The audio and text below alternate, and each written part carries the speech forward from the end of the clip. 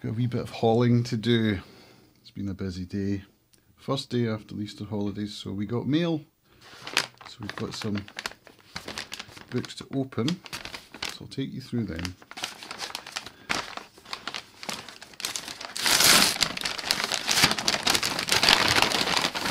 Ah, coffee filters. Right, which reminds me.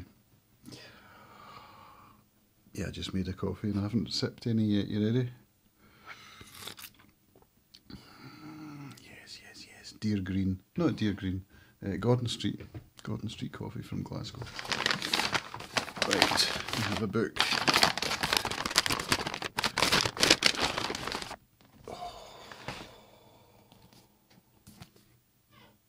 Brothers Karamazov. This is my second copy. I already have the Pevere and Volokonsky translation. This is a translation by Ignat Avse. I'm going to be reading it in November for a book club read over on Mike's book reviews. And I wanted to have at least 2 translations. I'll probably get the Macduff one as well. So that's one. Try and not show you my address. Once you come round.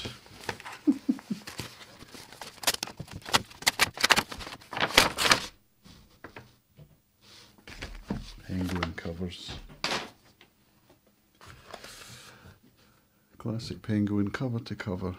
I saw this in Argyle Street branch of Waterstones and just loved it. So it's a colour rendering of penguin covers. So I won't flick through it all, but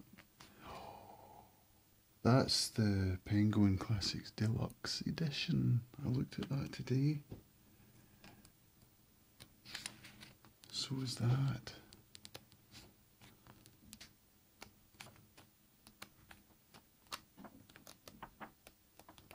And what caught my attention was this one, which is the first Penguin Classics Deluxe I bought. Crime and Punishment. Oh, and that one as well, which I also bought. Master and Margarita. So I'm going to look forward to flicking through that.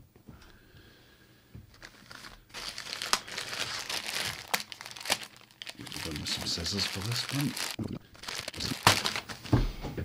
Feast for Crows, George R.R. Martin. It's the only book in the series that I don't have. I bought them all used in a book haul at Weemsby railway station, and they had the whole series for like £1 each.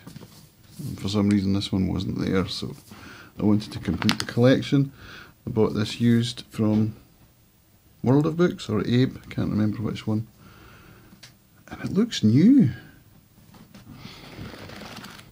It even smells new. It wasn't £1, it was a bit more than that, but still affordable buying used books. So that's the mail. Oh, and the Times Literary Supplement. That's the very first one I've ever had delivered. And I subscribed just briefly because I wanted to read an article about Crime and Punishment translations. And they wouldn't even give you a free article. So I subbed, read it, cancelled. But for some reason this has come through. It's one I would love to read actually. All the articles I looked at, I didn't just look at the one. They're all really good, and so many articles caught my eye. But it's just another subscription, and I know from having subscribed to The Atlantic that they just pile up, and I don't even take them out the wrappers. So I know myself well enough not to subscribe. So that's that. Book haul from Glasgow. I went today, did a mad dash from take my son to the station, and I had 25 minutes to get to Waterstones, Sauchiehall Street, they didn't have everything I wanted, so I went to Waterstones, Argyle Street, and made the train. I was hot and sweaty, but I made it. So, first one, Rhythm of War. Part 2. I actually wanted both, and I know that they had them last week because I saw them, but they only had part 2, so I bought that and ordered the first part on Amazon. I don't own any of this series. This is Stormlight Archive by Brandon Sanderson, and I'm actually reading part 2 right now on Audible, and I have it on Kindle as well. But I wanted to tab out a certain character's POV so that I could read that linearly. It's Eshonai and Venley's story, for those that know the characters. I'm fascinated by what's going on with them in this particular volume, so yeah, I'm going to read that in isolation. And then I'm going to finish the book with the paperback, because I find it a better way of reading actually than audio, of taking things in. So, my first Brandon Sanderson physical book. Next up, Tess of the D'Urbervilles, Thomas Hardy. I was sure I had this on the shelf. Couldn't find it. Maybe it's in the loft, but I don't think so. And I'm wondering whether I was thinking of the VHS tape. You know, the Roman Polanski movie. Definitely had that. Maybe that's what I'm thinking of. I have read it, and they're doing a book review, read-along over on Mike's Book Reads for April. This is the book for April, so I thought, yeah, I would love to read it again. And so I will. I got the Penguin Black Spine. They didn't have any fancy ones. And if I'd had more time, I would probably have compared some of the paperbacks. They had different versions. But I thought, since I don't have time and I want to catch the train, you can't go wrong with the Penguin Black Spine, can you? Although they've changed the cover. I remember the older cover, and I preferred it. It had a colour image of Tess with hay, maybe? Can't remember. Next up, Wuthering Heights, Penguin Classics Deluxe Edition with the deckled edge. An artwork by Ruben Toledo. Opens out. It's the same artist who did the Jane Eyre copy that I showed you in my last haul video. I just love this artwork.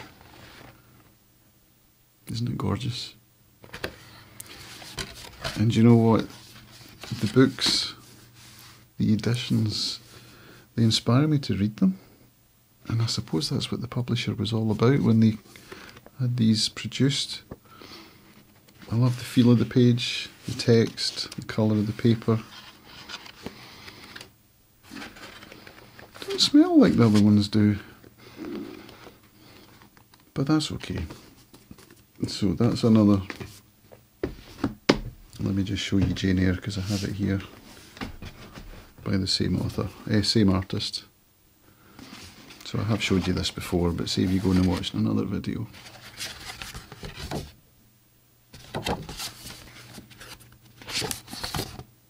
There we are.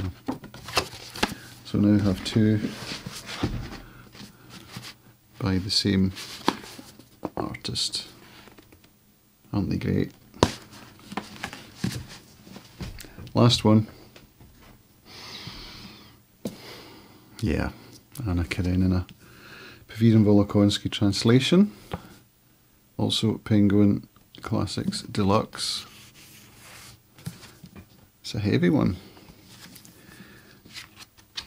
No artwork on the inlays. And to be honest, not that big a fan of the artwork. I mean, I don't hate it, but it's not inspiring to me. However, the book... Do you know what's interesting is the book material, the cover material is different from these ones. And it actually shows fingerprints quite heavily, which I'm not a fan of either. Nevertheless, it's about the content. And the paper and the text are the same as the other editions in this series. So, yes, I don't have the Pavilion Voloponsky translation of this novel in 8 parts. Well, I do on Kindle, actually. I'm lying. I do have it on Kindle. I do have a hardback, old school copy of this book. The Constance Garnett translation. I'll show you.